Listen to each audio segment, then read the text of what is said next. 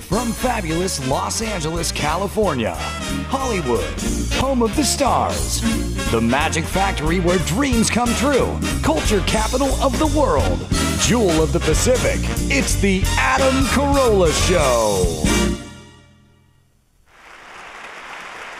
Yeah, get it on. Got to get it on. No choice but to get it on.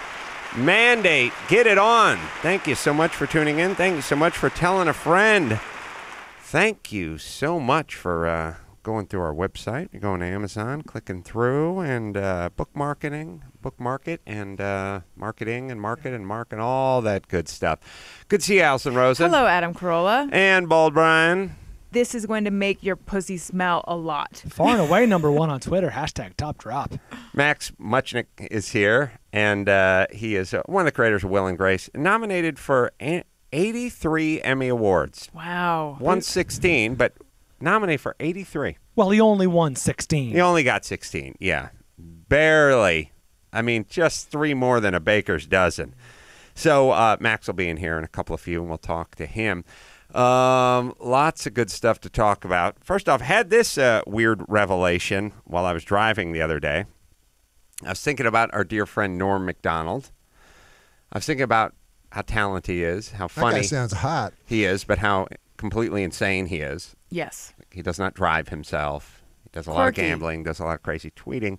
I like how he led with he doesn't drive himself. He's anywhere. No, that is Howard Hughes. Look, No, it's a contributing factor. That's just what you led with. That was funny. yeah, for me, well, living in Los Angeles and not being able to operate a motor vehicle puts you at a wild disadvantage. I couldn't. Could you imagine 1 week? I mean, the sort of being confined to 1 week of not being able to use your car or to have somebody It's crazy sort of because trot you around. It Couldn't work makes you here. so Couldn't work. dependent on other people. Insane. So that's Norm Macdonald. And then my next thought was his first name is Norm. And I thought, how ironic. He's the most abnormal person on the planet. Norm, like the norm. His whole life, it's an ironic take on his name. His whole life is. You're right. And he doesn't live near a farm. He's released from a farmer with the McDonald part. But Norm he's the least normal human being I've ever met. He's not the norm. He is nothing but the norm. It's just parentheses outside of the That's right. and then Norm Macdonald. Yeah. And I don't know if there's a higher likelihood of your kid being abnormal if you name them Norm. Interesting. Versus Bill. Do you know or any John. other norms? I don't know too many. Personally? Normans? The only Norman I know is Schwarzkopf. But I got to figure that one out. Although I think Boomer Esiason's real name is Norm, and I think he's a little he's not goofy. Yeah, but Lynette he's, made this argument this morning over waffles. I'm sorry, I'm not Lynette. buying I didn't it. mean to step on her toes. She loves a southpaw, and she's a big Cincy fan. Well, then she must love Boomer Esiason. She always says it's like Sison to Collinsworth. That's Yep, what she looks at me, that's her typical. and I. She's That's throwing the it back kind of and- connection we have. All right. Unspoken bond. That's right. We'll try to figure it out. But either way, Norm Macdonald, ironically named Norm Macdonald. All right. Speaking of Boomer in sports, halfway into the season, everybody, and another Monday Night Football game. This time, my Rams. The Rams almost pulled it off. Yeah, they could have pulled it off. Did you watch any of the game at the Well, end? I got home. I got home to watch the last 2 minutes of the game, seeing how the game was 9-14 with Seattle, who's in first place. Heavily favored up. Then people tweeted me quite a bit that there was a 50-yard field goal that was missed, and I was going to be pissed. Not as a Rams fan, but as one of God's children. That's right. Does the Rams fan exacerbate the I'll anger? tell you why it doesn't help, because we can go ahead and watch this thing sail over the motherfucking upright one more time. This is 50 yards out, by the way. Of a leg, too. Over the upright at 50 yards? Well, let's see if it's fair or foul. No chip shot. We'll never know by the angle. And there it goes directly. That looked good to me. But now, if you want to note it, here's how you know the thing. Here's how you know. Show it again. Watch the referee that's on the right side, meaning the side away from the upright. He doesn't go out and signal. He walks out and looks at the other guy. Yeah, what did you see, guy with cataracts who's 11 feet to my left, as it went sailing over your head at 30 miles an hour into the night air? Watch, if you pause it. First off, Who knows if, okay, you can see him looking at the guy to the left, but who the fuck knows if that's good or not? Now, here's the thing. It looked good to me because it was going inside to outside, and it looked like it traveled. But from the angle, honestly, I have no idea. There's no possible way to ever figure this out. Except one. Laser beams? That's right.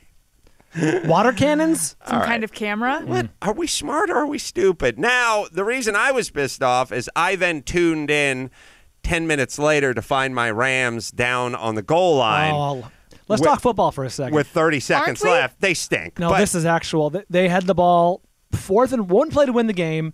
1 yard line. They had been rushing for over 5 yards to carry, which is very, very good for a team. And they had one play and then a backup quarterback in the game. So what do? Yeah, give it the backup quarterback. Let him throw. Also, the thing where the last thing you should do. The ball needs to move 34.5 inches forward. Why make it travel 28 yards in the air? You know what I mean? To cover that 34 inches. That fucking fade route is insane. And Seattle did what all good teams do, which is they just blitzed. Yeah. Instead of just going into the weird prevent thing, they went right at the quarterback. But you only have 11 yards of defense to cover. All right. 10 yards to the end zone. And that's what you were thinking. Exactly. What I was thinking is if that fucking 50-yard field goal, if they'd extended the post and that thing was good like it looked to me, would have caromed in or maybe just made it clean, then instead of the score being 14-9, the score would have been 14-12, in which case they would have simply kicked a field goal, which would have been a chip shot as close as an extra point right here on 3rd or 4th down. They probably would have done it on 3rd down in case there was a bad snap. And then they would have won the game 15-14. Instead, they throw a fucking retarded fade that just sailed out of the back of the end zone. Now, I'm a 49ers fan, so this hurt me as much as any, maybe more than Rams fans, because at least my team's still in it. I wanted you guys to win badly. Yes, it would have been nice. But we could have won if the upright was extended. Yep. Did that look bad? Did that look fair or foul to you? I don't want to see it again, but I think it was from the other hash mark, which would have made the angle even more favorable for the Rams. The ball is traveling inside to outside, so if it caroms, it's a good chance it's going to carom in. But there's nothing we could do except for extend the fucking piece of thin wall steel. All right, so there it is. No matter what. Now, this is week 9, and there's been 2 of these on a Monday night already. Never going to end. Feels like more. A lot more. We're going to know of every single one. I received so many tweets about this. Don't people want to know, though? And here's the thing. How come there's never a fucking discussion? Like, if I was the kicker, I'd be like, are you nuts? That thing was good. Here's why it's going to happen. I think something will happen this year. Jeff Fisher, the coach of the Rams, is on the competition committee, which is in charge of reviewing rules. All right. If there's ever a chance, I think this is the year. All right. Now, questions. The team that was victimized. Young Sonny. Oh, and also a correction that I don't understand, but I've told people many times, look, first off, I have no idea what to do at the airport. I don't know what works, what doesn't work. I take the shoes off, take the belt off, that kind of stuff. Dumping the water, dumping the soda and the drinks, can't bring the bottle of wine. I travel all the time. People go, oh, it's a local vineyard. This is our vineyard. We made you this wine. But I go, I can't bring it back with me because, I'm the new face of Al Qaeda. So why would I ever be able to do that? But I told people you can buy food on the other side of the line, but you can't bring it across. Just because the thinking is if I can't bring a motherfucking water bottle that has a splash of water at the bottom of it, why should you be able to bring a 1 foot long sub across the security line with you? People have been tweeting me like crazy. Oh, absolutely. Yeah, I think it's something specifically about liquid. Like you couldn't bring soup probably. Perhaps some kind of fishy swaz. Isn't somebody going to make a plastic hoagie? You'd think. If you were going to make explosives, easier to make it out of a bun, right? A C4 Quiznos. I mean, you got a lot of bun, you got a lot of meat, you got a lot of whatever. If you were making like a nice grinder and you could make that bun completely out of plastic explosives, what the fuck's the difference? I mean, don't you think? Well, what about a burrito? Burrito's a bomb. It's a Mexican bomb. What? The gut bomb. Yeah, I mean, look at one of those big Chipotle burritos. Don't you think you could make a version of that to blow a hole in the side of the fucking plane? That's a bomb. That's a bomb. That's what I'm saying. I mean, honestly, in terms of like, look, if someone just showed you a burrito and then showed you a bottle of water and went, well, what do you think potentially could cause more? Well, that could be C4. That could be plastic explosives. Why? People bring food from home on the plane, though. I don't know what the rules are. I don't know when they decide. I'll tell you when they decide. When somebody brings a burrito bomb onto a flight, then there will be no more food. But up until that point, the water, and maybe you go, look, you can't X-ray water. But then here's my argument. Okay, you've taken the nitroglycerin that I'm carrying from the Milwaukee airport back to L.A., that the group of tired white guys are carrying. Okay, fine. You know where you put it? In a fucking hopper in between the two conveyor belts right behind where the chick is standing the whole time. I'm looking at the bucket of explosive water that's in there. Well, what if it is nitro? What if it is going to just blow us all up? Like, what if it's glycerin? Like on a busy day, you could do more damage to that with blowing up a garbage can full of whatever with the snaked line, with the security line, the snakes around than you could on almost any plane. Always makes me uncomfortable when you mention this because it's true. It's so true. There's a huge line of people. Now, the reality is, and I agree with me, because this is my idea. I want full credit. The way you kill people with bombs is you put a bunch of rusty nails and bolts and things in it, and you really couldn't do that with this, the water. On the other hand, if it's an explosive, if it's too dangerous to bring on the plane, if it's potentially too dangerous to bring on the plane, why then just set it in between the entire traveling public and the airplane? At least be consistent. It goes into one of those bins that they keep at the nursery school for toys. Is there thought that if it really is explosives, you're not going to be willing to part with it to get on the plane? So therefore, if you... They have no thought. Right. And what about those little strips that sometimes they put in the water or pass over it? Remember? Or when they make you take a sip? Yeah, they used to make you take a sip. I'm just saying, take the tongs out and put it in the lead-lined fucking bucket that's out in the tarmac. Don't just set them all. I see them all. Mine ended up, I fucked up and threw one in my backpack, and it ended up in just the general hopper with 28 other bottles that could have all been explosives, or theoretically are there because potentially they could be. All right, phone calls. Steven from Cleveland, you want to just start at the top, work our way down the bottom? Steven, 24, Cleveland, what's going on? Hey, Adam, big supporter of the show. Thanks, man. I was wondering what boxing tips you're going to give Sonny when he gets old enough that he needs to know how to defend himself. It's just a waste of my time. He came up tonight to tell me about his Cub Scouts and to tell me about how they're making a boat. Well, I was skipping my rope. I go skip my rope every night. He comes up. Sometimes he whacks the heavy bag. Sometimes I hold the focus pads for him, and then I do this cool move where he throws the punch, and I loosen my hand up, and it goes sailing across the room. And I go, whoa, I almost took my hand off with it. No more delightful thing can a kid be engaged in than that one big punch where the thing just goes sailing across the room into the curtains, Now, just as he thought he was an all-star baseball player for grounding out to the catcher, does he think he's the next Ivan Drago? To be fair, the pitcher could have jumped on it, but the catcher was a little more aggressive. Sure. But he still got inside. He was already in a crouch, so he was sprung up. Yeah. I showed him a little bit of form on the heavy bag, and he punches okay. He takes a little pride in it, and one of my better, I've realized it, although it doesn't work, but my greatest trait is actually teaching people because, and let me explain why. Go ahead. I'm laughing at you saying it doesn't work. Because you said teaching, not training. Teaching, training.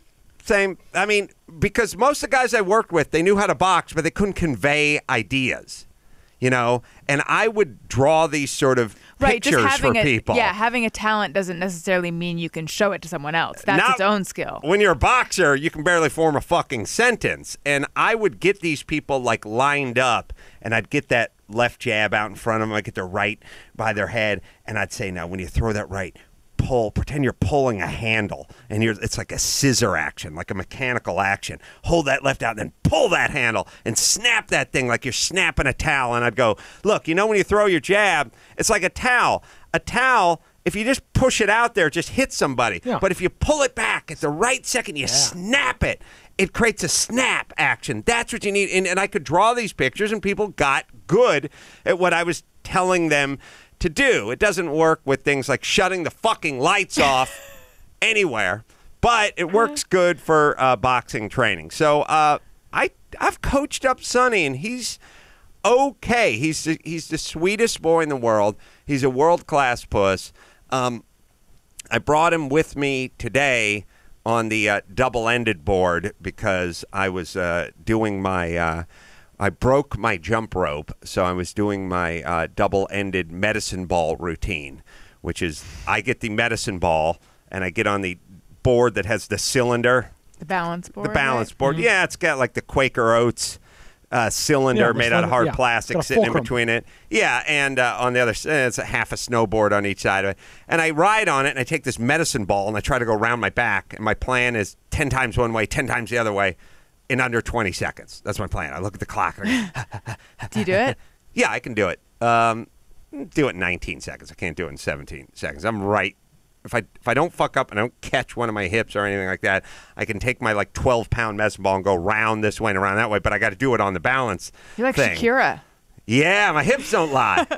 And what I'll do is I'll grab Natalia and throw her up there with me, and then sometimes I'll swing her around something, and she can ride it. Sonny gets on, and I'm like, just ride, just feel it, just bounce. I hang on to you, just lean and stuff. He wants nothing to do with it. So, and I know what it is. He has the puss gene, and she has the daredevil gene, and when they get their driver's licenses, he's going to, be announcing, everyone buckle up.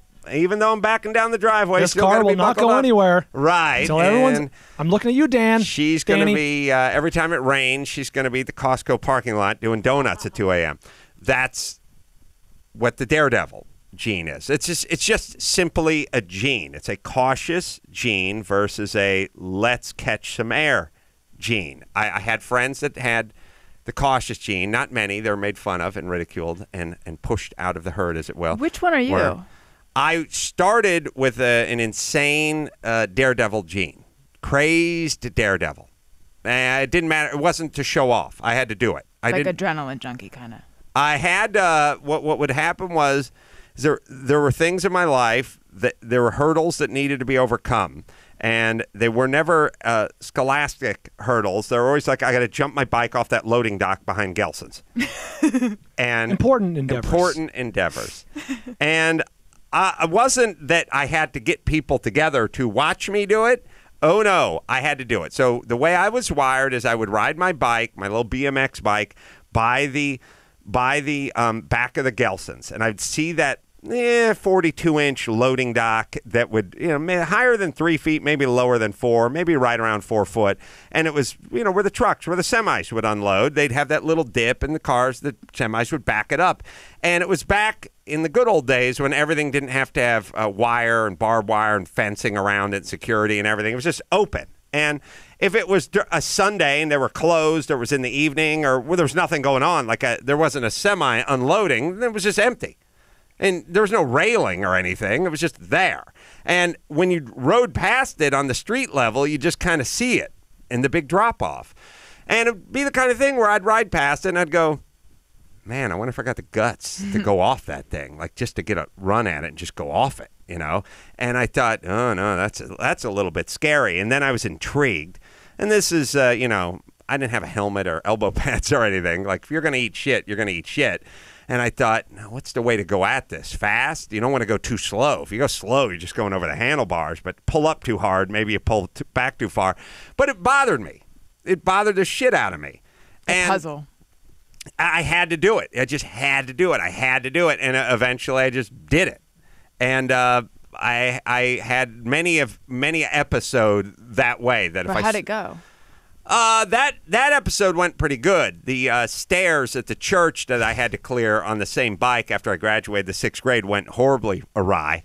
I hit both sides of the concrete wall and got all fucked up. But I still had to do it. It's interesting. I mean, it sounds like a motivating thing that was it's good that you have this compulsion, but it's a little bit OCD. Would you agree? This thing where it's like, I have to do this thing now that it's in my head. Yeah, I stood on my friend. Even when I was like 16, my friend Steve had a house. I mean, his parents had a house up in the hills, and they had a swimming pool. And it's like kind of small, hilly backyard, kidney bean shaped, kind of narrow swimming pool. And there was a chimney that was sort of inboard the edge of the roof about 6 feet, and it was up pretty high, about 5 or 6 feet. And I would jump off the chimney into the pool, which was fine. You had to clear a little bit of concrete, but it was no big deal. But I decided I need to do a flip. And then I decided that would be scary because going upside down over the concrete would not, and you could jump too far too because the pool kind of dipped in. And I just thought, well, I got to do this, man.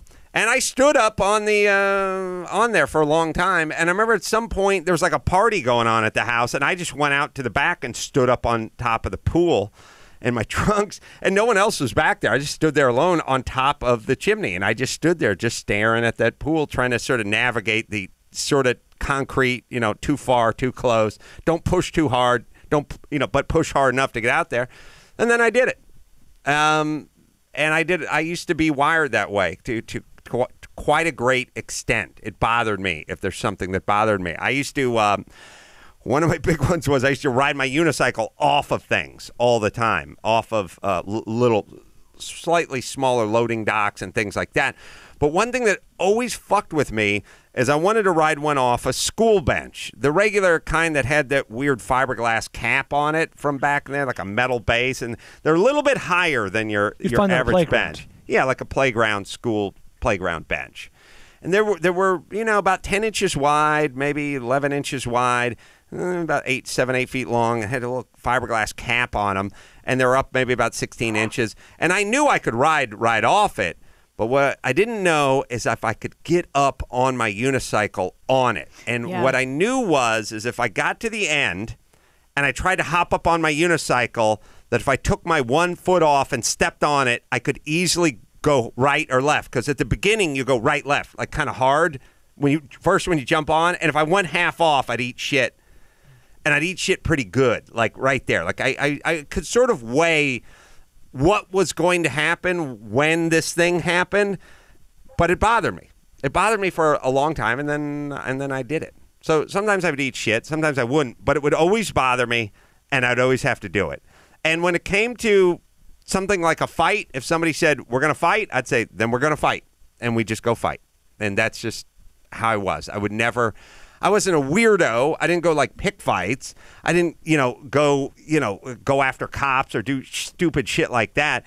But if, if somebody, like I said, if somebody said, I'm coming over there and I'm kicking your ass, I'd go, come on down and I'll be right here. And I would just wait for him. So you said you used to be wired, you used to have the daredevil gene. You feel like you don't have that anymore? No, not anymore. Although I'd probably still fight somebody if they wanted to fight. But no, I don't have the daredevil gene anymore. I feel like outside of bars, adult fights just don't happen that much. No. I used to see them once in a while at a bar or something, and a couple guys getting a scrap, but of course there's booze and probably going after the same girl or something. Some igniter. Yeah. I don't have it. I like to race the cars. That's about it. But, you try to make that as safe as possible. Steven? Yeah. I'm here. So I'm going to teach Sonny how to punch, but he's going to be a puss. That much I know. Well, I'm a puss, too, and I was just from one puss to another. I was just all right. You guys are going to be puss. I masked it behind asking for advice for a 7-year-old. So. What you guys, maybe you can be puss pen pals. Like he can write you letters. He writes you letters like, I opened a shoebox and a moth flew out today. Scared the shit out of myself. And then you write back, oh, dear God. What did you do when you came to? I called the fire department. Yeah, you could tell tales of the puss. That's only prudent. Yeah. It was like, you could tell all sorts of great stories about, like, you're in the front yard and you dropped your keys, and right as you bent over, as you're standing up, the mailman walked up behind you and scared the shit out of you. Oh, my God. Oh, my God. What did you do? Yeah. Tales of the puss. with Steven and Sonny. New podcast on the network. Oh, my God. My neighbor hung a new wind chime, and I'd never heard it before, and all of a sudden a gust came around when I was watering the lawn. Oh, I almost jumped out of my skin. I was up in the middle of the night, and I knew someone was down the hall, someone who also lives in the house, but then when they came down the hall, and I jumped anyway. Yeah, that's right. Had to give away the cat. I turned on the bathroom light and walked across the room. Scared the shit out of me. Yeah, Tales of the Wuss with Steven and Sonny. So that's how he's wired. And Natalia, sadly, not wired that way. Like I said, did it to me again just the other night. I want to launch myself off the bed Superman style at you, and then as I'm in the air, do that move where you look away and pretend someone else is coming. So you scare the shit out of me. Nice. While I'm in the air. She asked you to do the move.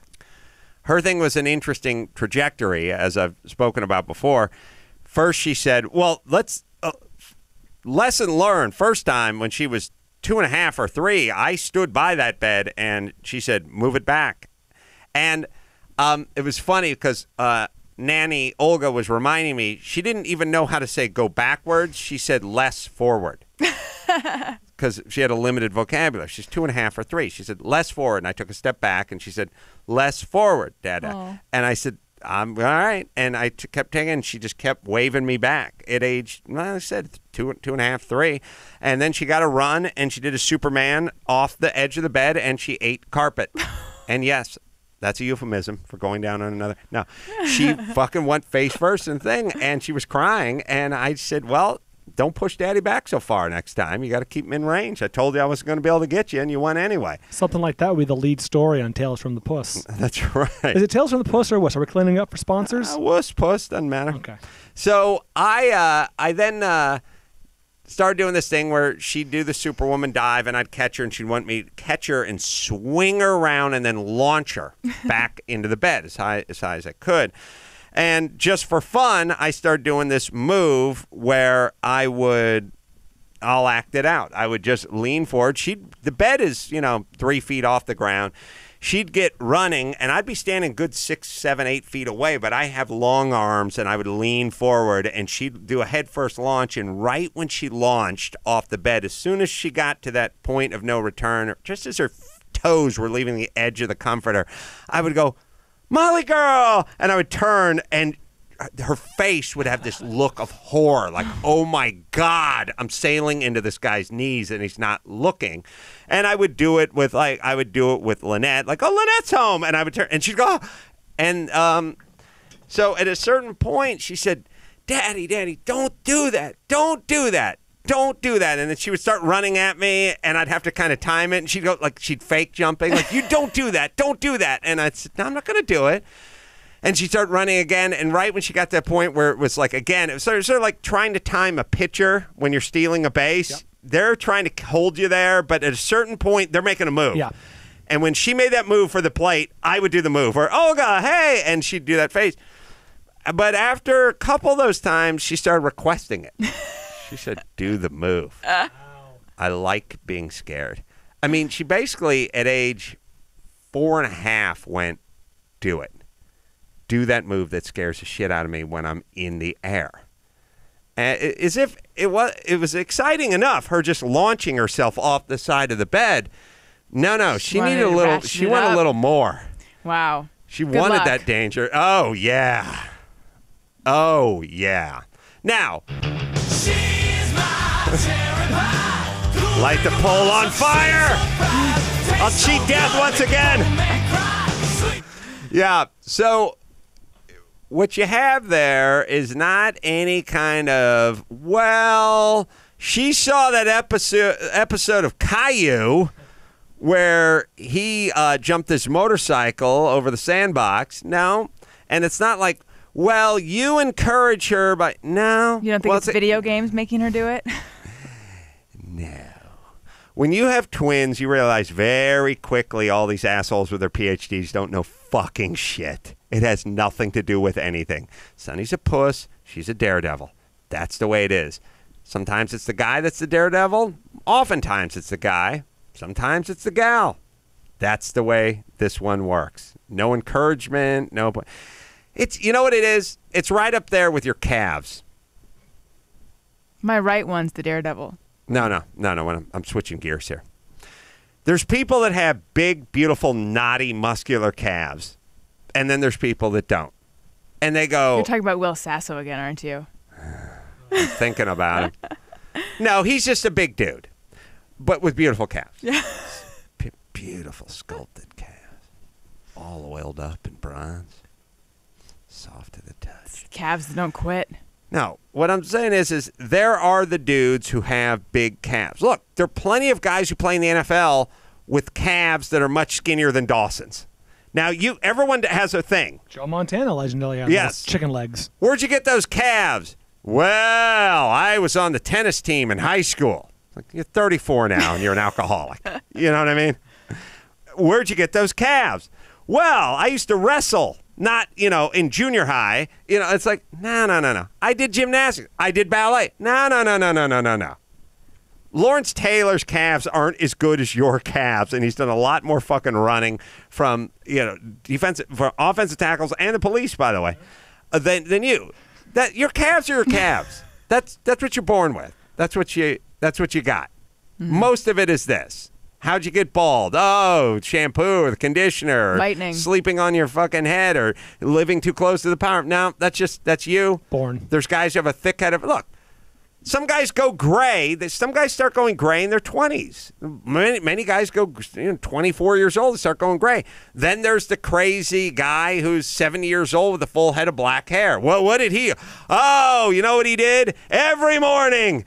He started every morning with 2 raw eggs, and he walked them out like, no, stop it. Shut up. It's just genetics. It's pure genetics. It's only genetics. He has the wuss gene. She has the daredevil gene. Now, here's our job. Try not to get her killed attempting to jump a snowmobile. Try not for him to get his ass kicked because he won't put his fucking dukes up when he's being provoked in the schoolyard. That's now the job as a parent. What got them there? That's nature. That's them. That's who they are. Let me ask you this, because I used to do plenty of dumb shit that I saw on TV, usually involving WWF wrestling or something like that. Put my brother in a chokehold. And my thing is, I feel like all of us as kids saw the same thing, whether it was movies or TV shows or video games or whatever the generational thing is. And to certain people, it seems like a great idea. Hey, let's go try that. And to other people, it doesn't seem that seems dangerous or whatever it is. Like, yeah, the TV, the input we get, whether it's TV or sports or video games, must have some triggering effect. I did more flying elbows off, my hedges than any kid my age. What I think is it is the modality that you express this through. So in the 50s, there'd be the Lone Ranger and Tonto, and you'd be treating your Schwinn like it was a horse, and your job was to jump from your horse to Tonto's horse while he was going down the street.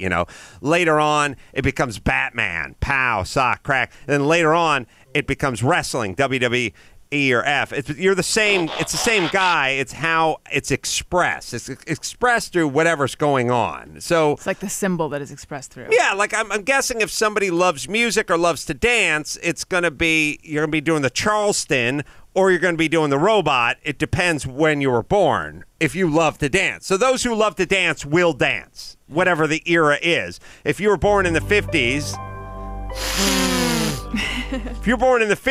you would be doing Lone Ranger stunt moves.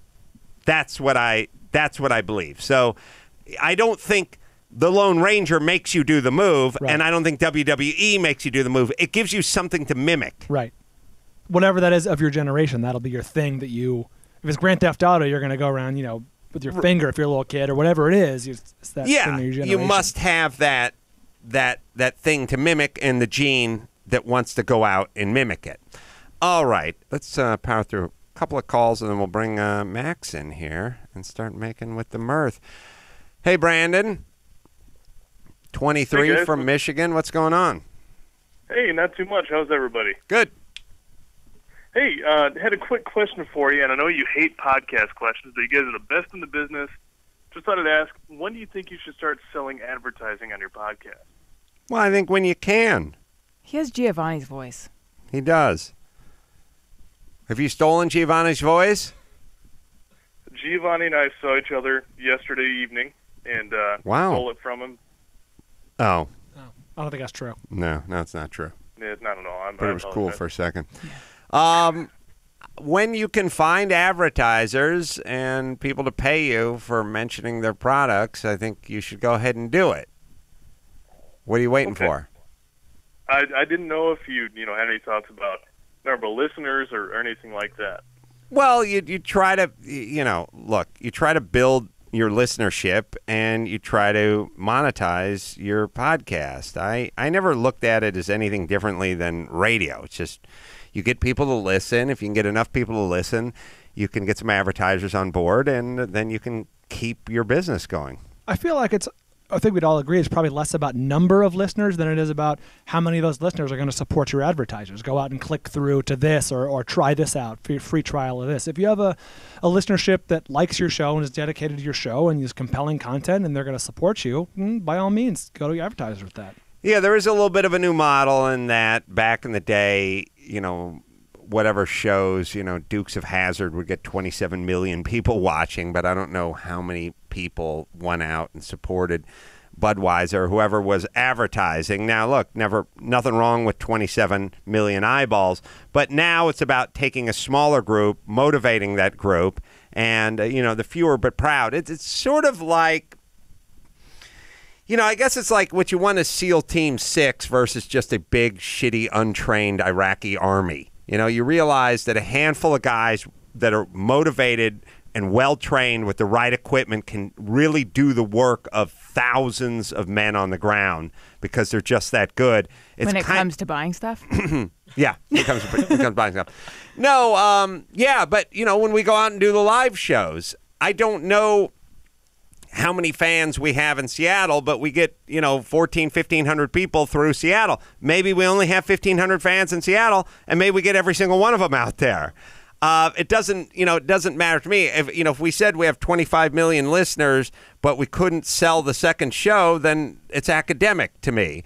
And one person more than the 1,500 after the theater sold out is sort of academic too, because there's not a chair for them to sit in and not a ticket to sell them.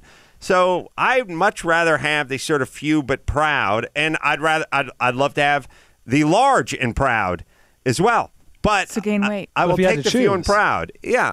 Well, I would rather have a small, motivated army that I could call to action rather than a large sort of passive group that really wasn't going to get involved. And as it pertains to advertising, do you guys feel, I kind of feel like if the word gets out that, this show's fans, they show up, they're dedicated, they'll come through. I mean, I feel like it's a valuable thing in what is kind of a small world, the advertising world, people the buyers that spend the money. Agreed. When I say buyers, I mean the ad buyers that spend, choose to advertise on the Adam Carolla show. Or buy a ringtone like Pussy Lips. That's right. Go to AdamCarolla.com. You can get our new latest ringtone. Pussy Lips. All right, Allison, you were going to say something? Oh, I was going to say, but I do think the advertisers on podcasts want to know the numbers. Oh, yeah. I think perhaps you can try to convince them that, no, these people, there's a small group, but they're very motivated, but they're still going to want to see that there's a lot of people listening. Here's what they're going to do. They are going to give you a shot to move the needle, as they say, and it doesn't matter how many listeners you tell them you have. If the phone doesn't ring on their end, then they won't be interested. If you say you have 1 million listeners and they don't get a phone call, then they're not interested in re-upping with you. If you tell them you have 100 listeners and all 100 call, then they will re-up with you. So it's not necessarily about the number, it's about the percentage. Obviously, when the number's greater, then usually you can get the percent. Yeah. You get a larger group, even if the percentage is a little off. All right, let's take a break. Let's bring our guest in here. Max Mutchnick is coming in, creator, Will and Grace, many other shows, and working on a bunch of new stuff as well. We'll talk to Max next.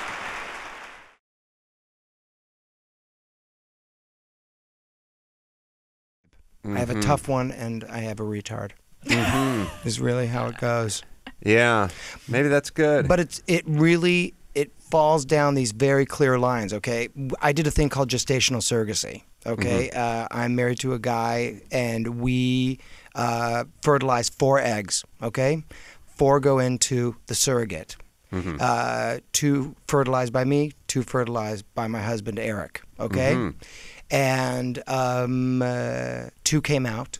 1 was biologically his. The other one was biologically mine. Is that perfect? That's kind of perfect. It's a bullseye. That's the plan, That right? is the plan. We had 2 girls, and I will say that I literally sobbed when the doctor told me that I was having 2 daughters. I mean, I just didn't see that happening. I just didn't know that that's the way that was going to go, and and it did, and it's perfect, and it worked out right. So who gave birth the tough one? What? Yeah. Which one is the tough one? Biologically, which one is the Yeah. tough? Mine. I mean, I guess it's going out on air now, but everyone's going to know. But yes, the tough one is mine. But when you do the 2 and 2, the 2 and 2, the plan is to get 1, or the plan is to get 1. You can't, because of Octomom, you can't do more than 4 anymore in California. It's actually a law. Thanks a lot, Octomom. Yeah. Yes, thanks a lot, all of Octomom. us. But so you hope for 1. 2's a good thing. 3 is scary. Right. But 2 is also scary. Right. They don't tell you that 2 is scary. Yeah. And when that's like that's real surgery when that's happening. And so biologically, you just Yeah. realize how incredibly different everybody is, and that's why all this sort of shaping and molding we try to do is sort of, I don't know what you do. I don't know what you do with the tough one to soften them up, and I don't know what you do with the soft one to toughen them up. I mostly handle the pussy. I mean, I just try Ironically. to. Yeah, I know exactly. But I shouldn't have set you up for that. But it's just it just worked out that way, and it's also amazing because one looks exactly like my mother, and one looks exactly like Eric's mother. I mean. And what do you do? And this is a politically incorrect question, but it's true biologically as I've seen it. Yeah. My wife and my kids have a totally different relationship than I have with my kids, Yeah. and she represents something much different to them than I do. And I realize that I'm the guy. Yeah. And maybe I'm overdoing it in the guy department, and she's overdoing it in the mom department. But there's a woman role and a male role, and it's almost like, I don't know, hormone replacement therapy or something. If there was 2 of me with my kids, no matter how nice the other one of me would be, there'd still be a void there, like a feminine void. Yeah, do you try to fill that at all? I was absolutely worried about that. I mean, I thought there is not going to be chick energy in this house, and it was a concern of mine. I mean, we're not the most manly men in the world. I mean, we're okay with all of it, So it's like I'm sensitive to what's going on with these girls, and I don't try to push any agenda per se, but I was very worried about it. What was going to happen to 2 little girls that were going to be raised by 2 guys? Is there an attempt, like for instance, I was a Catholic big brother. I'm an atheist, but yes, I'm a Jewish big brother. Oh, good. Yeah. I got involved in that program, and it was like, well, these boys need a man around the house to X, Y, and Z. Taking the beach and buying Taco Bell really is what it turned out to be. Yeah. But is there ever any, like, here is your female nanny who's going to come in here and rub her stink on you for 2 hours a day? They don't want it. They don't even want it. It's not what they're looking for. They don't, and specifically because of what I just said. This gestational surrogacy, because one looks exactly like me and one looks exactly like Eric. These 2 girls sit at breakfast and dinner, and they look at the family, and everybody looks like each other. So they don't even have that moment where they're thinking to themselves, something's missing. There is a character that's not here. In fact, the surrogate that carried the girls, not related to them, she's just the oven. She recently. Is it her egg? No, that's not legal. That's not. Oh, because that would make them half hers. She would be the mother. Right. So you get go through the catalog to get the egg. It's a buy now situation. Yes, you get it. You get a code. Have you ever paid more for something that was donated? The way that goes, it's like you get access to a bank, and that night you go online and you look at these women, these eligible women. What kind of information are you provided with? It's limited at the beginning initially, until you get to the point where you say, this is the one that I want. I was going for all looks. My husband was going for all brains. He's a good-looking guy. I'm Jewy McJew, who's losing his hair. And so it was just like, I just want them pretty, and I can figure everything else out. I'll teach them everything they need to know. Yeah, but you didn't know at that point they were even going to be girls. At that point, you had no idea. But doesn't pretty make it better for everybody? Yes. It just does. But I'll put it to you this way. For a dude, it helps. Yeah. But I've worked on a construction site, cleaned up garbage, and dug ditches with a lot of good-looking, hunky dudes that weren't models and didn't have that in-between thing where they could just get a kind of cushy job as a receptionist at a law firm because they were so easy on the eyes. They didn't leverage it. I mean, they could. They didn't leverage it. They didn't use it. Well, they could have used you. Yes, exactly. They did not leverage it. Not at all. But you know what? If you choose to use that, you can do that.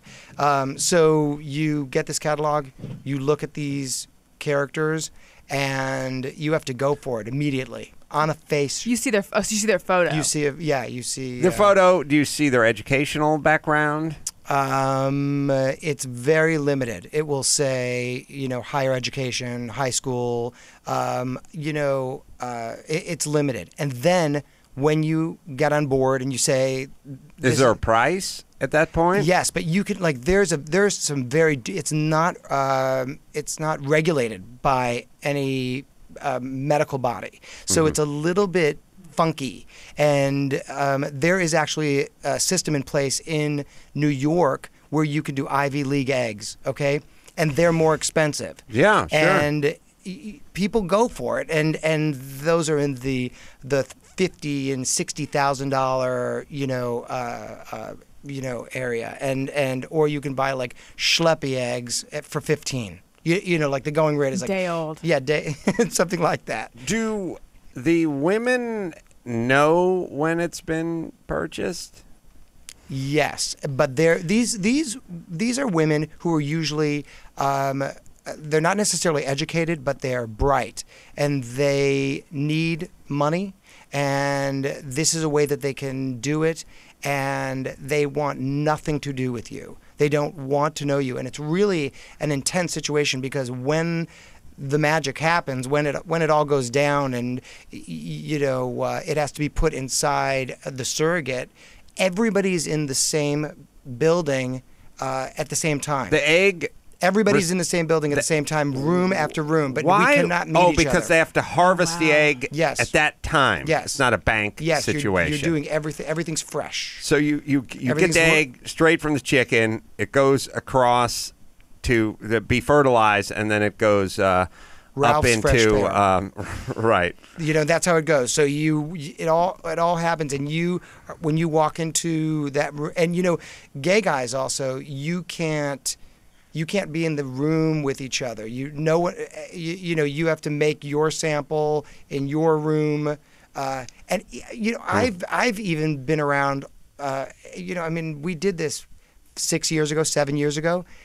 And because you cannot contaminate your sample, possibly. Yes. So you go in there, and there's the porn collection that's there waiting for you, and they got the gay box. They got the gay box. No gay box. What? No gay box. That's an outrage. I encountered the same thing. Question. I did a sperm bank too. No, I did the sperm bank thing because I have cancer, and before I started my treatment, I banked some sperm, and I went to one in Beverly Hills, which is a fairly liberal. I'm sure there's a fair amount of gay population. Yeah. No gay porn in the booth. I was like, what? Do gay men have their own fabulous reproductive centers? Like, is there no Is there no gay material for anyone? No, I guess it's all bank stuff. It's all things that we have at the poor bank. bastard. No, it was terrible. It was an absolutely crazy, rough situation. Wow. But very Well, very, that's why you got to pack your own porn. I mean, that's on you. I travel with a porn what I call like a leather man, ironically. But it's it's just something you his should name? keep with you in case you break down or something like that. There were no iPads in those days. I mean, that wasn't going on.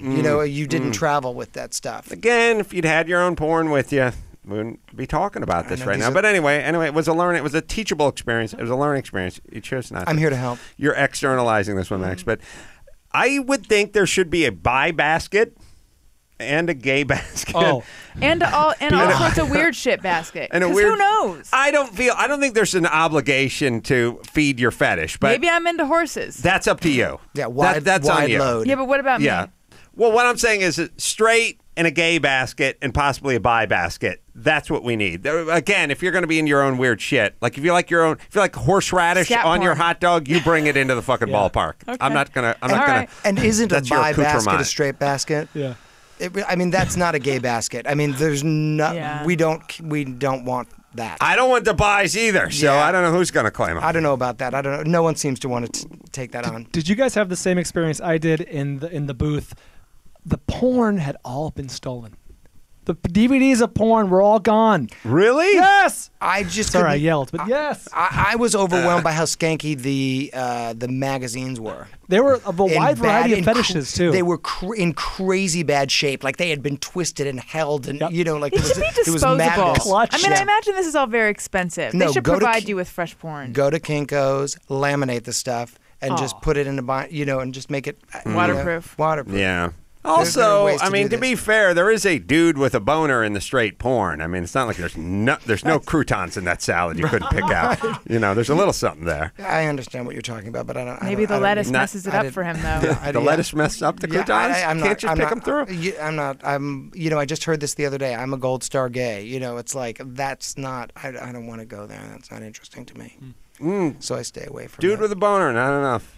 All right. Well, dude with a boner is fine. It's everything else that's where he puts it. Yeah. I mean, I don't want to. Tainted by titties? I just don't want to look at. And I've got daughters. I've got to be very careful. But I like to the think. Max Mutchnick story. Yeah. I mean, this is so heavy. I mean, I've never talked about. I mean, my poor girls. But it's like. I've got a house full of vagina, but I'm convinced that there's a brain in there.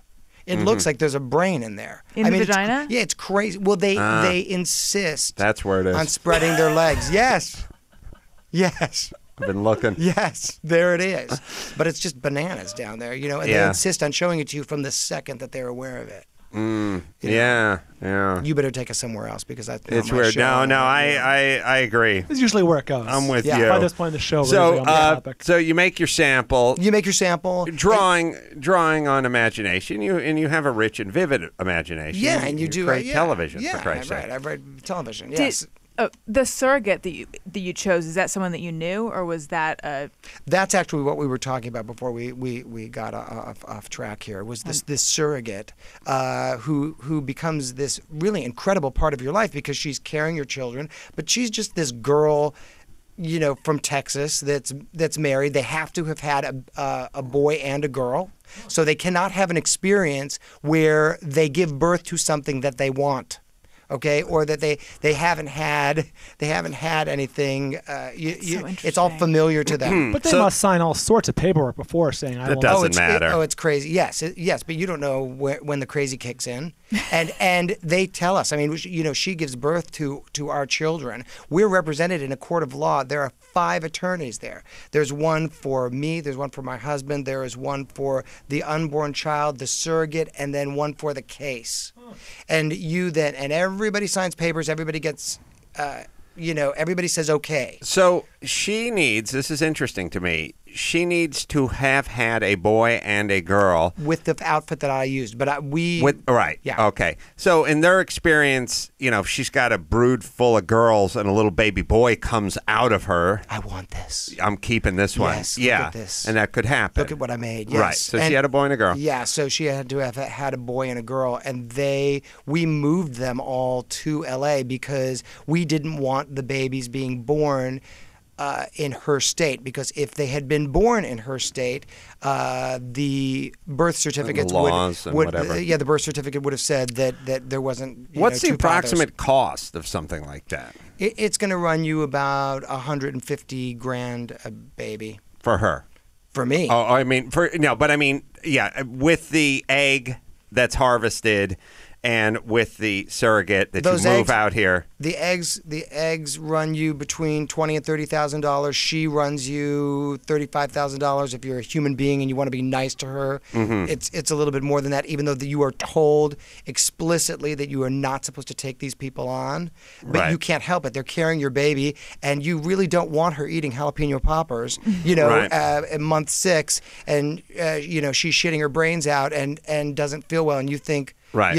Something. is How gonna go wrong. often? What's the protocol? Like, how often would you see her? Well, we flew to Texas for every appointment. We had the means to do that. Some people aren't involved at all. There are those VVIPs that don't want the carrier to know. I happen to about a couple of those people that they don't. Well, want. because she knows who you are, so at some Very point well. she could get drunk and go, "I want to talk to my 15-year-old daughter." No, I want to. I'm giving birth to Elton John's baby. Right. But Who's actually- gayer, you or Elton John? Oh my God, for sure he is a neighbor. Really? For sure he is. But I want to make something clear about him. I thought you were Gold Star gay. He's platinum. Is he Yeah, platinum? no, He's a black I'm guy? sure I'm sure that guy has slept with women. I'm sure he's been with women. That's what I'm saying. You I've gotta- haven't?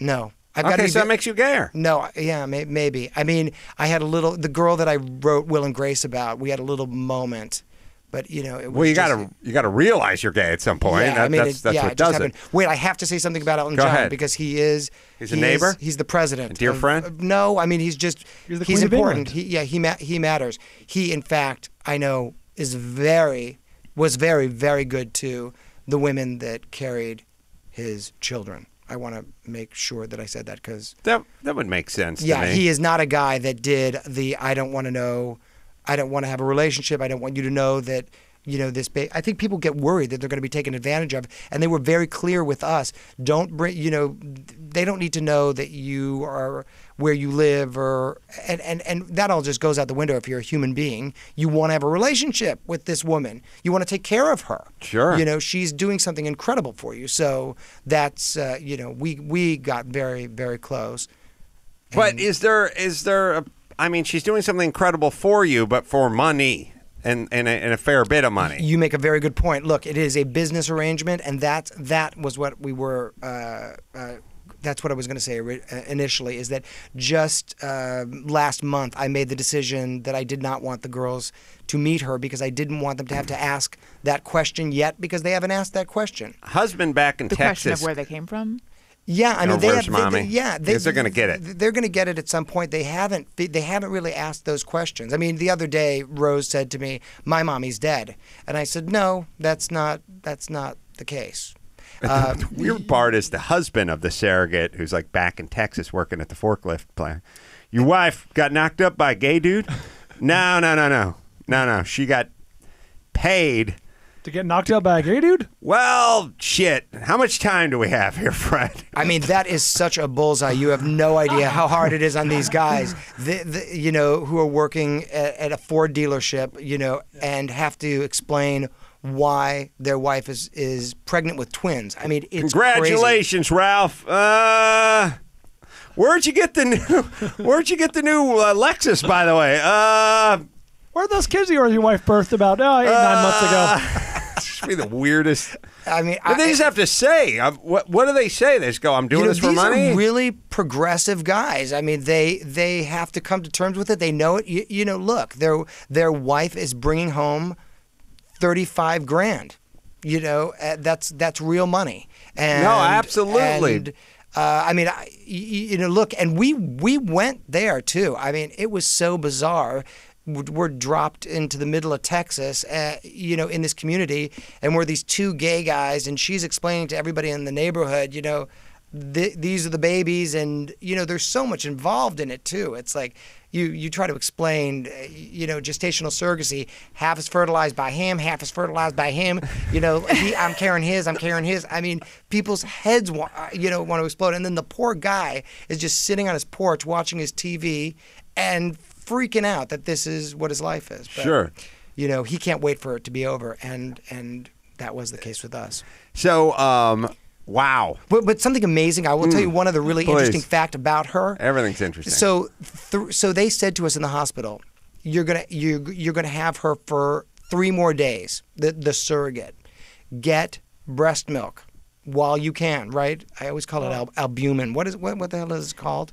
It's like colostrum. Yeah, the really. What's albumin? So that's in an egg. That's something. I know it's a Mexican wrestler. Okay, so they say you go for it. You get as much as you. You get what you can from Pump this woman now. because she is going to be gone. She's going to be gone. So I walk into the room and I say to her, pixelated person, let me just tell you this. If you give me milk, if you pump for my family, I will increase the amount of money that I give you every 2 weeks. 9 months later. And you'll get a walk-on Superfund night. Yes, and I'll put you on Shit My Dad Said this year. That's right. She 9 months later, she finally dried up. They said that they the minute that they leave L.A., and they don't see you and they don't see the babies, the albumin goes away. And she was so incentivized by the money, and as she should be. It was a fantastic way to make a living. She was pumping a gallon of milk a day. A day. Wow. For 9 months. Wow. Yes. Well, look, Yes. I hate to sound like a fucking broken record with this shit, but when you show somebody money, magically shit gets done. Shit comes out of their breath. What are we doing? Yes. Just sitting here. If you'd said to her, like the way our piece of shit government is set up, look, do what you can, and if you can produce, you can produce, and if you can't produce, you can't produce. Just go home and hang out. Then magically, she wouldn't produce. It would have been gone by the time she left L.A., which was 3 days. Yeah, and this woman give her $100 a quart, and she's on it, man. She just went to town. I mean, it was an unbelievable thing. How would she get it to you? There is a bunch of milk laws, right? There is a milk thing that's set up through FedEx. It goes out on Mondays and Thursdays. Really? And yes. Mm-hmm. Jesus, I can't bring backyard fruit into Vegas, and you get to fucking fly milk in from out of state? By the way, I was listening to that. The other thing you cannot travel with is Metamucil. They will stop you with Metamucil, the jumbo size. You can bring the packets. But not the jumbo do Metamucil. not consider bringing that 13-gallon one. It expands. Yes. Yeah. Right. Something happened. Well, I guess it can explode or something like that. So the milk would show up a gallon a day. Isn't that correct? Because isn't that? I don't know. I'm pretty sure I had that right. I'm with you. Look, you pay me enough, I'll produce a gallon of milk a day. I wasn't doing it, but I'm pretty sure that's but- what it. I'm pretty sure that's what it was. It was a gallon a day. Right? Did you ever have it tested? It feels like a lot. She wasn't sending you soy milk. No, but it's or for something? twins. Didn't your wife breastfeed? Probably. Yeah. How do you verify it's breast milk? Oh, Silly question, but well, I gay mean, knows. yeah, I mean, I guess the girls came out okay. I mean, Okay. but Oh, so but it that ends was the well. jalapeno popper Wasn't thing. stepped on with Ovaltine or something? No, but you're dealing with that Texas diet. I mean, all of a sudden your kids Right. are have like insane diarrhea, and it's like, well, I was at Patsy's buffet, last night. That might, maybe that did something to it. So, you try to, Wow. You're sending. Those fucking kids better not ever give you any lip.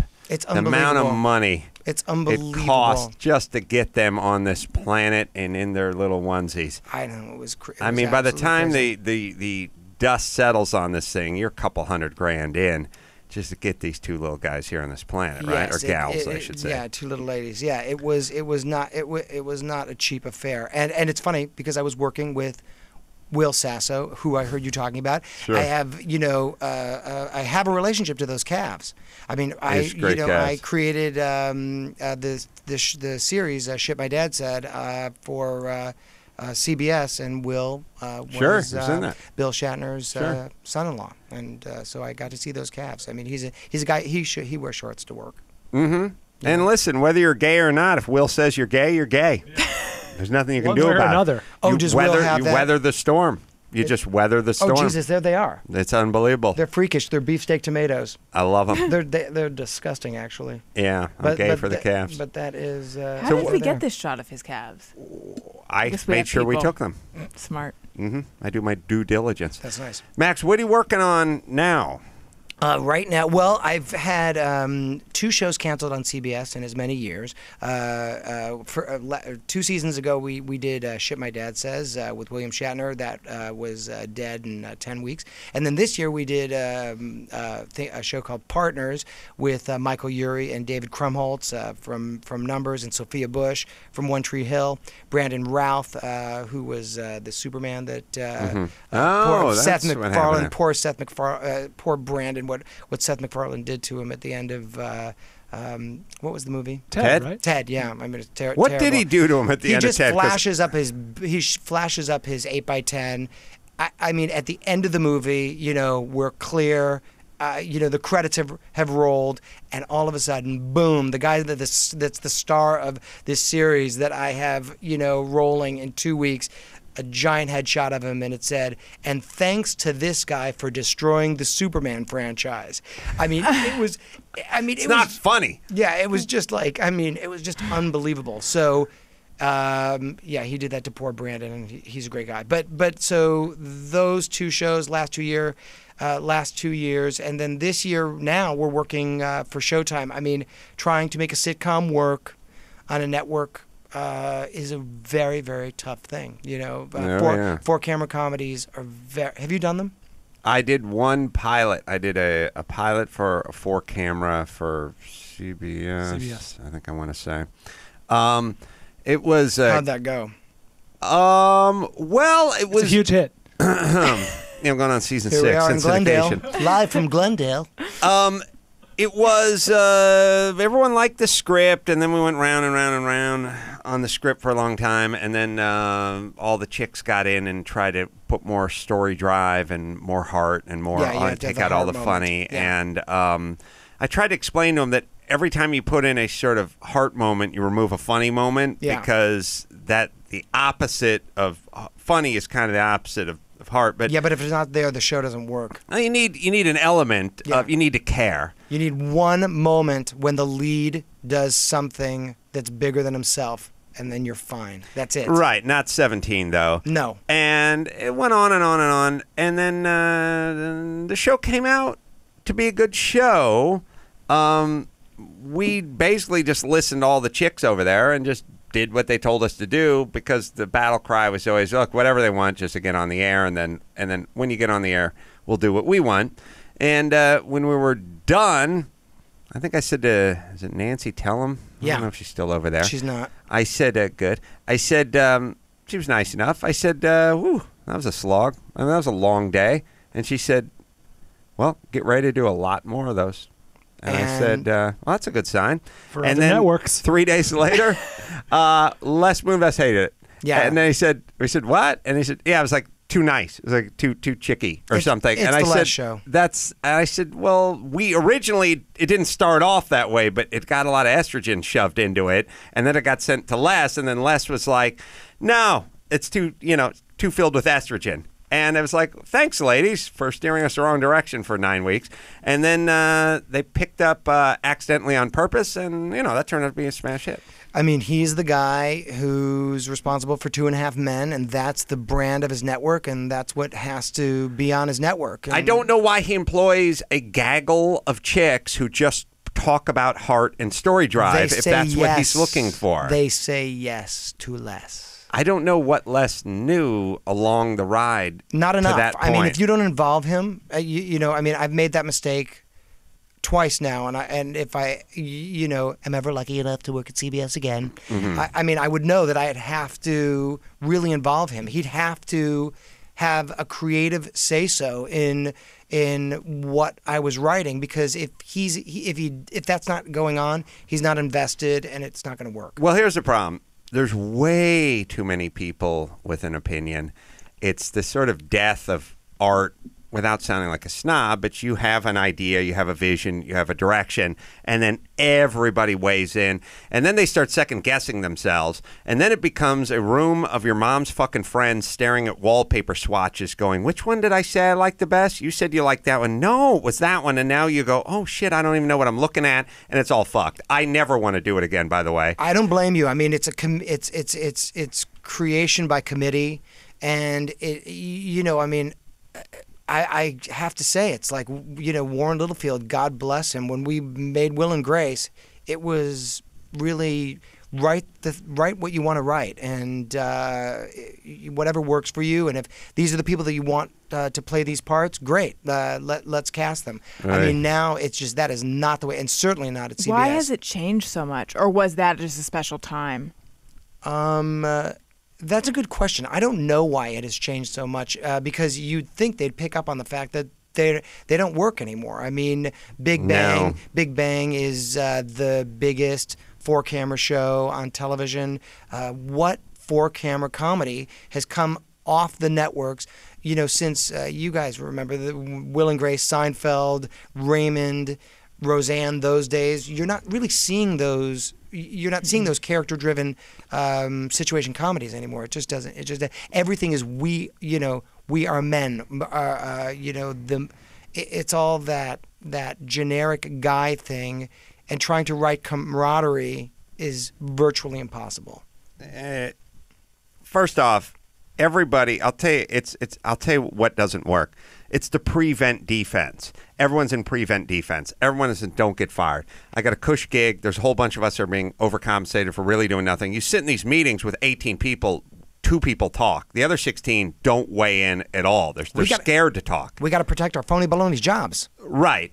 And there's a lot of this, which is counterproductive and fucked up, which is like the network signs off on the guy's going to play my son, and then I chime in and go, he's a big dude and he looks older than 19, and I think he plays more like 24, and then somebody looks at me and goes, shut up, they signed off on them. Yeah, they're like, and he gave us, he was on Numbers for 6 years. Right. I mean, that's the way that they judge him.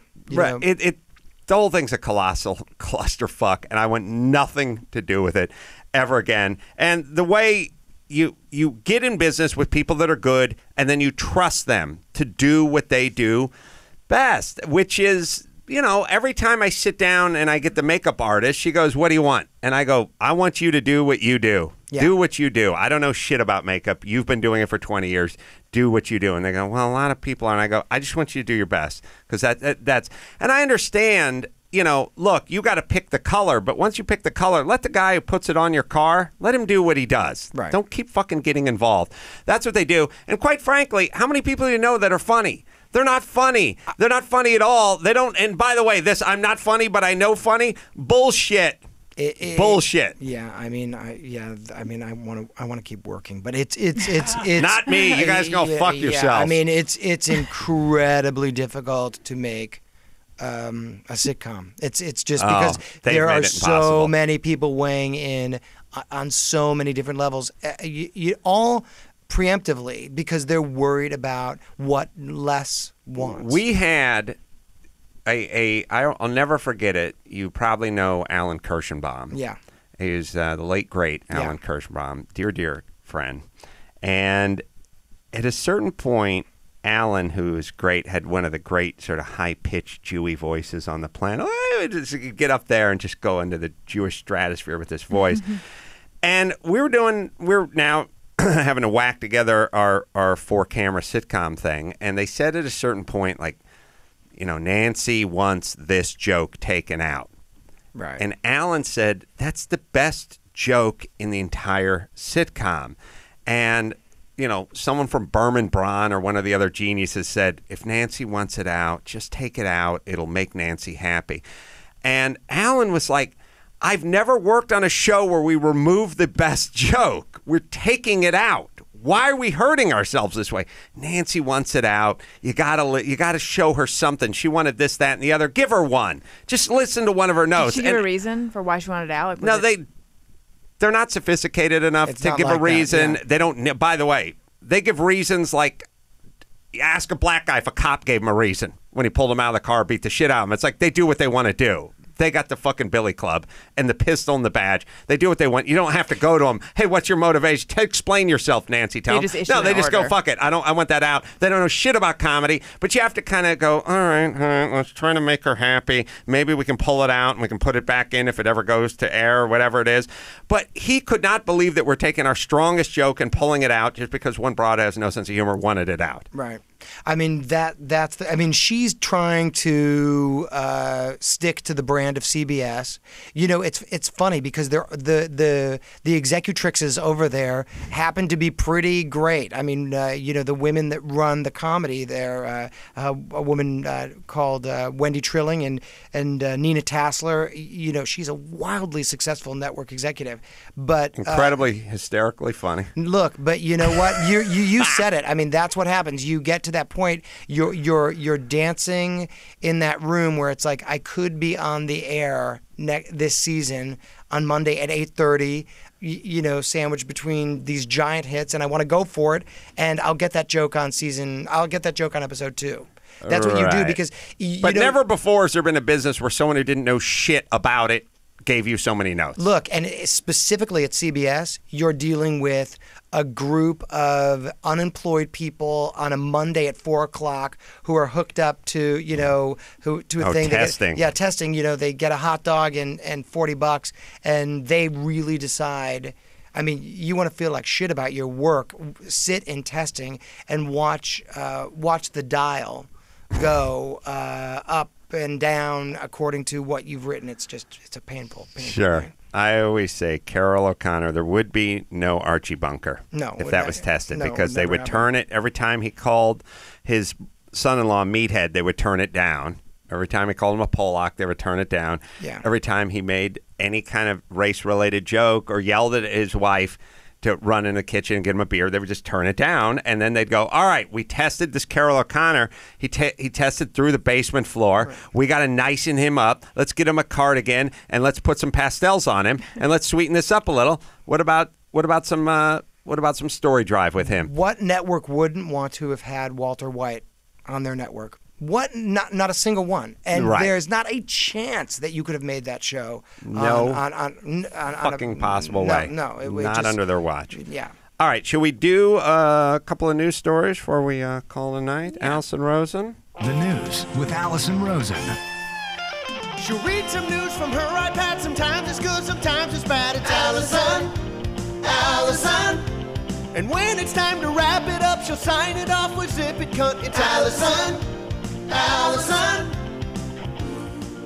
So just a quick funny addendum to something that happened on yesterday's show. There's an article here that says Lou Bega has revealed that he has been receiving a lot of condolences following the death of Lou Reed. Because remember, the caller confused Lou Reed and Lou Bega. Turns out he's not the only one at all. Lou Bega thinks that there was a journalist who confused it. But I don't know that if he's they sure. are the same dude. I mean, really. Their music's very similar. God damn, I met Lou Bega. He wrote the most annoying one-hit wonder ever. It's fucking just a horrible abortion of a piece of cat shit on a hibachi. And when I said to him in 1998, enjoy it while you can, Lou, basically, he said, what do you mean this party's going on forever? I'll never forget that. I don't know what year, 97, 98. He came on Loveline, and I gave him a sort of version of, must feel good, and, keep it, see if you can keep that party train going. And he's like, what do you mean, man? It's like, I'm just coming into my own. I'm just warming up. Mambo number 6, 7, 8, 9. Yes. He's living in Si's guest house. That's how that's going to go. It's a horrible, horrible song. Anyway. ABC is apologizing 99, by the way, sorry. ABC is apologizing on behalf of a joke that ran on Jimmy Kimmel, in which youngsters commented on news events, and there was an ad lib, and he was interviewing the kids, asking them about what to do about debt. We have a little clip. All right, let's watch this. America owes China a lot of money, $1.3 trillion. How should we pay them back? Shoot cannons all the way over and kill everyone in China. Kill everyone in China? Yeah. Okay, that's an interesting idea. So apparently, the story by the goes, way, that was an ABC doesn't ad-lib. give a fuck about China or Chinese people. They just apologize because they have to. Yes, a group called 8020 that identifies itself as a Pan-Asian American political organization complained, so ABC is apologizing. And ABC says they would never purposefully do anything to upset. 80-20 was the score they got on the math of their SATs. It's really good. Yeah, it's a good score. They would never do anything to upset the Chinese, Asian, or other communities. Listen, I've seen Red Dawn. You don't want to piss those people off. And they're going to edit this out of all future Jimmy Kimmel Live airings of this episode. Well, that'll fix it. help That'll improve everything. Yeah. Look, first off, Jimmy didn't say that's a good idea. He said that's interesting. Secondly, he was a kid obviously making a joke. It's hard to kill that many people. It's the Asian people that are upset with the comedy? Yes. No. It's two guys Well, it's a group. who write letters. Okay. It's a group of nobody. I've dealt with these assholes before. Yeah. There's, Guy Aoki lives in fucking an office above a Benihana's that his fucking dad owns. He writes a letter like he's somebody, and then everyone has to just, apologize to it, and they get off on this power. Nobody was offended. No one gives a shit. No one believes anything. Anyway. I mean, you must have dealt with various groups protesting Will and Grace. Oh, my God. I mean, the big one is, Focus on the Family when we did the whole conversion thing, that we said that stuff does not exist and, that would, that just simply damages people. In fact, we did it with Neil Patrick Harris, who was not out at the time, and we did an episode about it and got into a shitload of trouble because we wrote a letter to them when they said that they were offended. They wrote me, I think, and they said that they were offended by my take on this sort of therapy. I wrote back a letter basically saying converting gay guys into straight guys. Right, and I wrote the guy and I said, I can read between the lines. Let's meet at the Motherlode on Sunday for some, smart cocktail. Yeah, fried chicken and rollerblading. Did he do it? I mean, I just got my ass kicked by Jack Welch. That's all I remember, Either way, it's always a very small group of people that the networks have to apologize to. But they just to be sure, to anyone who's listening, I've been behind the scenes. They never give a shit. They're trying to not piss people off and make them happy and get on with their lives. They don't really care about this group or that group. I mean, it's like Obama apologizing to Merkel. Do you think that for a second that he's no longer going to tap that phone? No. I mean, is that gay code or no? There's nothing. No, I actually can talk about when you bang a German guy. Right, I can actually talk about other things. I can actually talk about other things. Phone. Yeah. Oh, yeah, you know, if you phone. fucking tap that phone. It sounded funny. Yeah, Tap that. Yeah, no, nobody. Look, nobody. I mean, people just lie, but they just lie. Look, 96% of apologies is just, can I get this person to apologize? Right. Whatever they did. Whatever they laughed at, they laughed at. And they're not going to change. No, that's how our society works, and that's right up there with the take that back. If someone calls you fat, they think you're fat. You can tell them to take it back. Doesn't change the fact that they think you're fat. That's the way it goes. Does a grown-up say take that back? I've heard the you take that back. I've seen enough People's Court where people scream at people, you have to respect me. But they're wearing pajamas and curlers and the sun's shining. Fantastic. There's a lot of you respect me. And you can't shout at people to respect you. That's done through accomplishment. We've now created a society where people scream at other people to respect them. Show that in action. It never really works. All right, let's do one more. I do have a theory about apologies, though, and I think I've said it on this show before. It's very scientific, based on anecdotal evidence. When people say, I apologize, that is not sincere, whereas I'm sorry often is. Have you noticed this? I never ask anyone to apologize. I just assume whatever they do, they meant. And not if they say I apologize. They would do it again. But I'm sorry is better than I apologize. I think it's more sincere, yeah. Apologize is something you'd write, and I'm sorry something come out of your mouth. Apologize is something where you're trying to convince the person. Sort of like when people get on TV and instead of saying yes, they say absolutely. It's like they've supersized their yes. Anyway, this is bad news. The Jonas Brothers have broken up. Oh, it's real. It's happened. They've announced their breakup. Oh, wow. Yeah. Not really given any official reason. However, Nick wants Jonas, a career. Yeah. he told his brothers he felt trapped. Yeah. Well, he's the one. He's been carrying the other two. Oh, really? He's the one. He's the one. There's Nick. There's the hot one. Right, Adam? They all The look hot one. fuckable to me. The hot one. Oh, they're there. I'm 2 beers there. away from There's just Nick, bending Joe, all and the Jonas Kevin. Brothers over. Yeah. And Jonas Centipede. dropping fingers on them like a bowling ball. Watch, Marky. 3 fingers. It's the Mark Wahlberg thing's going to happen for Nick. He wants to off the Funky Bunch. Yeah, that's Is Nick to the right? Is Nick in the center? Nick's in the bow tie.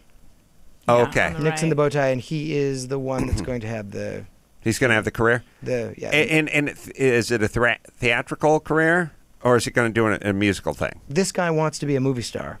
And okay. I think people are going to want him to be a movie star. Nothing's going to happen for the one in the silver tie, and the one in the middle will come out in 25 minutes. Oh, really? Yeah, it's going to happen. I mean, he's... Really? Yeah. Well, can't you see it? Yeah. The Is that eyewear. Joe? The eyewear, the sheen in the hair. Black You on know. black shirt. How's the gaydar Yeah. working Best. for you, Max? It's pretty good. Pretty strong? Yes. The force is strong? Yes, I mean, if you need to do... I don't have any gaydar. It's just Yeah. you and me. Can gaydar In be this room, taught? it's just you and me. Can gaydar No. be taught? Because I have had crushes on gay men before, and I've thought that everyone else realized, and I was like, how am I the last one to realize this? No, it's like you're either funny or you're not. I mean, and you either know. You know what you know how you can do it. You can just take a piece of paper and put like the newspaper down, right, and slide something over a face, and you can see at a certain point if your gaydar is really strong. You can tell, like by the time you've uncovered the eyes. You know, You can see you gayness it. in the forehead? Yeah, you can see it in the crow's feet. Wow. I did that with a Peanuts cartoon once, and it works. It Peppermint absolutely Patty. works. Peppermint Patty, Big Dyke. I knew it. Well, you see, I don't have any gaydar because we're back talking to Max, and I was talking to him, and he said, I heard you talking about the twins. And he said, but we did it differently. I can't remember how you phrased it, but we have to do it. I just knew I was getting nowhere We're with doing you. it different. Yeah, And I was like, what do you mean we? Why did you and your wife have to do it differently than me and my wife? I was still I don't judge. We did it I differently. don't know. I think you said, "Oh, are you gay?" Yeah. And I want to turn around and be like, Hello. Hey, listen. I mean, fantastic, but I mean, you. I'm color and cock blind. That's fantastic. That's me. That's just who I am. Dude, are you gay? But that being said, this thing where we're trying to basically take gay guys and turn them straight, like you alluded to earlier. Yeah. I don't believe that works. But I would like to take some straight dudes and turn them gay. That's something I'd That's like. easier. I would like to That's focus easier. on that because they're much. I've said it a million times. They're just better citizens. They recycle. They keep their neighborhoods nicer. The real estate value goes up. You get the 2 incomes, more discretionary income. They're not driving around the big minivans and vans of fucking up the roads and everything. Lots of Miatas and shit like They that. put a shitload of money 2-seaters. into the economy via surrogates and things of that nature. Exactly. I've always Good said there callback. should be a fucking voucher. I mean, you should get a tax relief for being gay. You're not shit. What's the opposite? Let's just say the antithesis of a professional gay couple, let's say like Eric and yourself, before you had the kids and what you guys went through with the children is not something that most gay couples go through. Some adopt, some choose not to have kids at all. But either way, let's just say the number of years you and your partner Eric were together before the children. Right. Dual income. Spending a lot of money. And a lot of tax, paying a lot in fucking taxes. Flipping houses all over L.A. Versus nothing. Nothing, not using the libraries, not 9 kids at school. Now, just go the opposite of that. Okay, so what if we had an economy, what if we had a society where we had a bunch of Max and Erics floating around versus single mom, 9 kids, probation officers, two in juvie, 2 in the joint. The system, what the system costs, the taxing of the system versus the guys that just keep putting it in. You guys never stop rowing. And gay guys don't get divorced like heterosexual people do. That just doesn't happen. In terms of the We mate for system, life. if you just look at the system as a plant, and the gay is like sunshine, fertilizer, and water. We're root rot. That's right, the straight guy. And all right, so you make $40,000 a year and you have 3 kids. All right, it's a little root rot in there. Right. But you make no money and you have 9 kids. You're trying to kill the tree. It's a tree, and if it gets more sunshine and more fertilizer and more water than it does the root rot or the shade, it's going to survive. But the second it stays dark for 19 hours a day and it only gets watered once a month versus twice a week, it's going to start dying, and it's not going to bear as much fruit. It's Speaking going to of be fruit, amazing. sorry, Go ahead. but the gays, Yes. the gays are the fertilizer, they're the water, and they're the sunshine to this societal tree. Watch what happens with all the gabies. Watch how these gabies turn out to be good citizens of America. It's going to be very interesting to see that generation come to be, how they spend, what they become, what their career paths are. Sure. Because daddies work. Both daddies work. They have Sure. a very different thing that's going on in the house. Got to write a children's book, The Gay Tree. Yes. That ain't no knothole. All right, let's bring it home. That's the news. I'm Allison Rosen. Zip it, cunts. That was the news with Allison Rosen. Max, I'm trying to think of what to plug for you since I don't have anything on here other than you're I'm working okay. on a bunch of I stuff. mean, Look just at that. let's keep our fingers crossed So that secure. you. Yeah, let's just hope we see a show on Showtime after Christmas. Let's leave it at that. All right, well, when it gets on, Yeah. then you come back. Okay. And we'll talk it up. Thank you so much. Kiss those little girls for me. I will. Thank you for having me. So, by the way, us, Amalfi, tonight, John Lovitz out there, our last show of the year at Amalfi. So if you want to have a little mangria and a little pizza, come on and say hi. And Bevmo. Now, Mangria available in California and Washington locations. Me, Glendora Bevmo, coming up this Friday. I'll be in a great mood because I got a call time at 6:30 a.m. at Dana Point. So I'll be in a great mood about 5 o'clock when I'm driving home from Dana Point. So until next time, it's Adam Carolla, for Allison Rosen, Max Mutchnick, and Bald Brian saying mahalo. I mostly handle the pussy. Hey, kiddies, don't forget to subscribe to my channel and catch any podcasts you might have missed at youtube.com/Adam Carolla. That's youtube.com/me.